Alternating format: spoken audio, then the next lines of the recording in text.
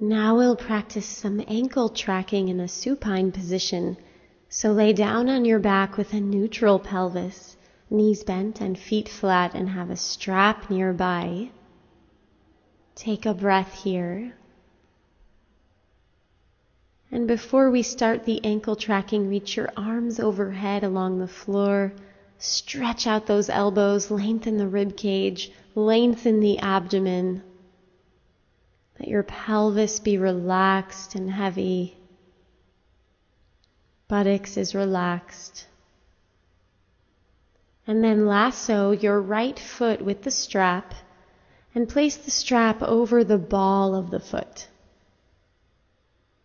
And then kick your heel up towards the ceiling, but keep your knee a little bit bent. Elbows wide, shoulder blades sliding down the back, chest open. And now start to point and flex your foot, exploring the range of motion in the ankle here, flexing and extending the ankle. So press the ball of the foot up towards the ceiling, pressing into the strap, and then use your hands to help you pull the ball of the foot down, pulling that strap down. And then press the ball of the foot back up towards the ceiling and continue in this way. And as you dorsiflex your foot, pull the heel up towards the ceiling. And as you plantar flex the foot, press the ball of the foot up. Long spine, relaxed abdomen, relaxed buttocks here. And then release and place the right foot down. And now lasso the left foot with the strap, taking the strap over the left ball of the foot. And kick your left heel up, keeping your knee bent here. Long spine, elbows wide. And start to track your ankle here, flexing and extending at the ankle joint. Use your hands to pull the strap down into the ball of the foot as you lengthen the heel up. And then press the ball of the foot up towards the ceiling. Flexing and extending, exploring the range of motion of the ankle, creating more range of motion as you explore your current range of motion. Lubricating the ankle joint here.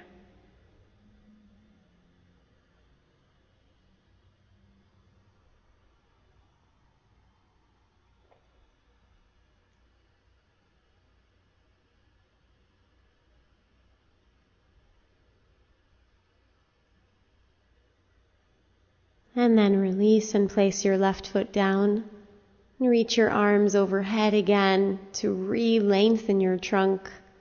Thighs are parallel. And then rest your arms by your sides.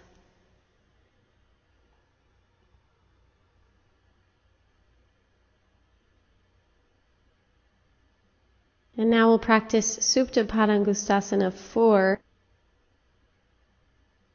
So have your strap nearby, extend your arms, extend your legs, roll the thighs inwards a little bit, ground the thighs. And then keep that sense of length in your trunk as you lasso the right heel, extend the right leg all the way up to the ceiling, and extend the left leg along the floor, long in the low belly, outer right hip moves away from the right waist. You can have a bent right knee here if that's better for you. Long spine. And then grab onto the strap with the left hand only and take your right hand onto the outer right thigh hip area. And see if you can pull that outer right thigh and hip area away from the right waist. And keep that happening as you extend the right arm out to the right and let the right leg move over to the left, just about a foot. So you're starting to cross the leg over towards the left side, keeping extended in that right knee, keeping long in the right waist. And then come back to center and we'll switch sides. Now lassoing the left heel, reach the left leg up, again bending the knee if that's better for you. And extend the right leg long, profound internal rotation at the very top of that right thigh to keep the groin relaxed. Long belly, long in the front of the spine, elbows wide, shoulder blades sliding down the back. And then grab onto the strap very close to the foot with the right hand only. And the left hand will come to the outer left hip and thigh, encouraging that outer left hip to move away from the left waist, staying long in the left waist. And extend your left arm out to the left as you pull the leg over to the right side, just about a foot. Stay open in the backs of the knees. Pulling that leg across the body, but not too much, so the sacrum should stay grounded. Enjoying the stretch in the outer thigh here.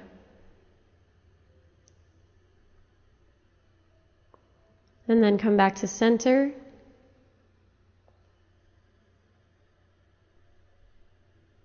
And then release, bending both knees, feet flat. Reach your arms overhead and then stretch both your legs out, internally rotating at the tops of the thighs, lengthening through the arms, stretching the knees and the elbows. Now we'll practice a foot stretch, so come onto your hands and knees.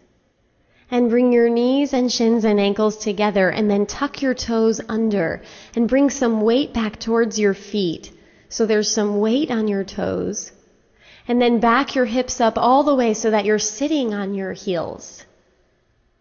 Have your arms extended by your sides and lift the spine from bottom to top and think of the soles of the feet spreading. Pulling the heels back, sitting the hips right down on the heels. Enjoy the stretch in the feet and the toes. Steady focus here, steady breathing.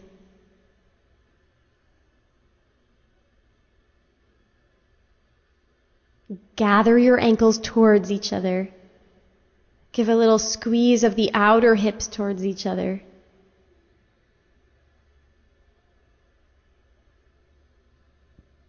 And then come on to hands and knees and release. Now we'll practice Janu Shirshasana, so have a blanket folded that you can sit on. And sit your buttocks down onto the blanket. And stretch your legs out in front of you. And pull the flesh of the buttocks back so that you can sit up tall on the center of your sitting bones. Fingertips down, shoulders back. And then bend the left knee out to the side so the left sole of your foot comes very close to the right inner thigh. And use your fingertips on the floor to help you point the midline of your torso directly over the midline of your right leg. And then continue that action to twist fully to the right. So the left hand is on the right knee, right hand is on the blanket, twisting to the right for a moment. And then start to come forward and grab onto the outer right foot with your left hand. The right fingertips are on the floor to support you, and start to lengthen your rib cage forward, lengthening the front ribs as much as the back ribs towards the right foot. Relax and release the left buttock back and down. Think of the whole belly sliding over to the right so that the midline of your belly comes directly over the midline of the right thigh, and then lengthen your belly forward even more. Pull the right thigh bone back towards the hip socket. Ground the right thigh bone down. So the deep low belly slides to the right, and then lengthen both sides of your rib cage straight forward, directly towards the right foot. Using your hands to help you. And then inhale and come all the way up to center.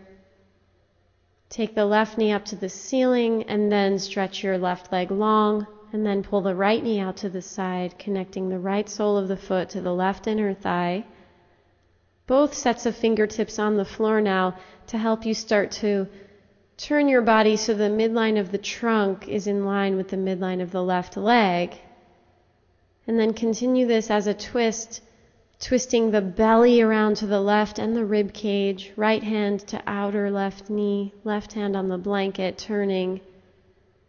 And then see if you can use that space you made to come forward, grabbing onto the outer left foot with your right hand, and let your belly recede and slide over to the left. So the midline of the belly is in line with the midline of the left thigh, and start to come forward even more. So the belly recedes and slides to the left and lengthens forward. Sides of the waist lengthen forward as well. And let the right butt cheek release back and down.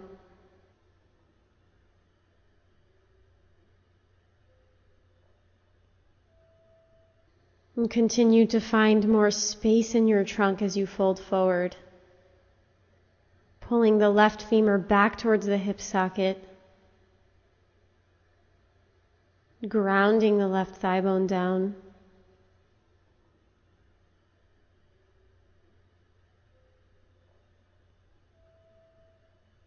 And then bend the right knee up to the center. And then come out of the pose.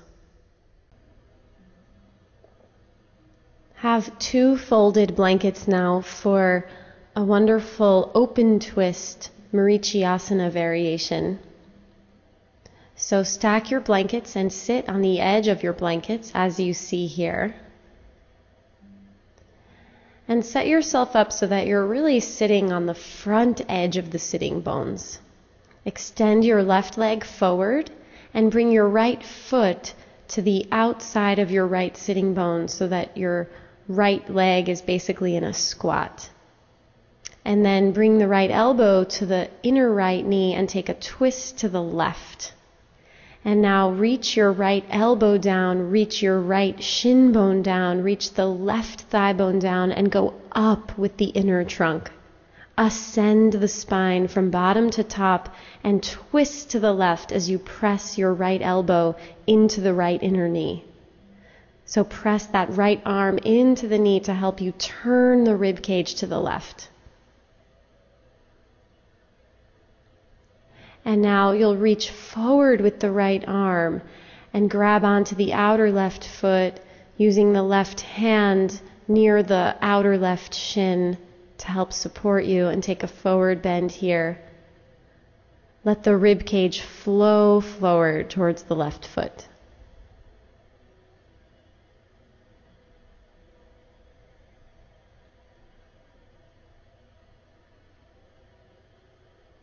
And then release yourself out of this forward bend. And get ready to switch sides. So extend your right leg forward and bend your left knee deeply so that your left heel is just outside the left sitting bone, a little wider than the sitting bone.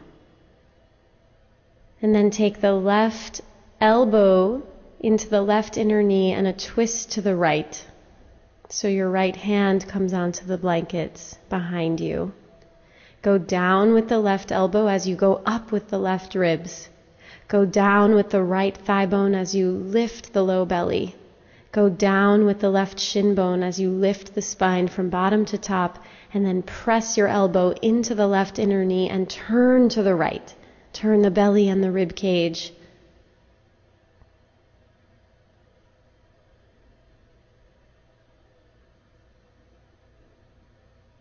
Breathing here as you deepen the twist. And then come out of the twist and elongate the left arm forward to grab the outer right foot. Use the right hand on the floor outside your right shin to support you, and take a forward bend here. Let the left ribs and the right ribs flow forward.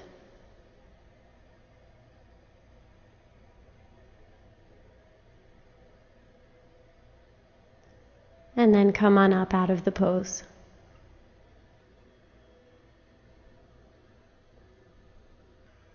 Now we'll practice a supported fish with a bolster underneath the rib cage and have a strap nearby for your hands. So lay back so the bolster supports you underneath your thoracic spine. Release the flesh of the buttocks away from the lower back, away from the back ribs. Knees bent and feet flat to support you, and then grab your strap and reach your arms up and overhead, hands holding the strap at shoulder distance apart. Enjoy this nice extension of the spine as you lengthen through the front of the spine and lengthen the abdomen, and then extend your legs. Stretch the legs and stretch the arms. Allow yourself to be supported by the bolster here.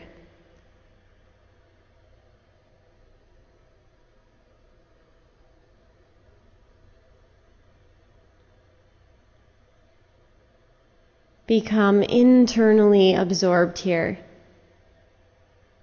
As you relax and release and gently guide yourself to lengthen a little more.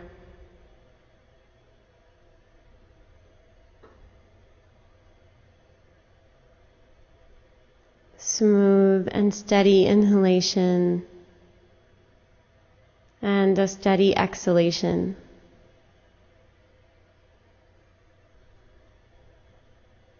And then bend your knees one at a time, place your feet flat, and roll to your side. Pass through your side to come out of the pose, coming on up to sit.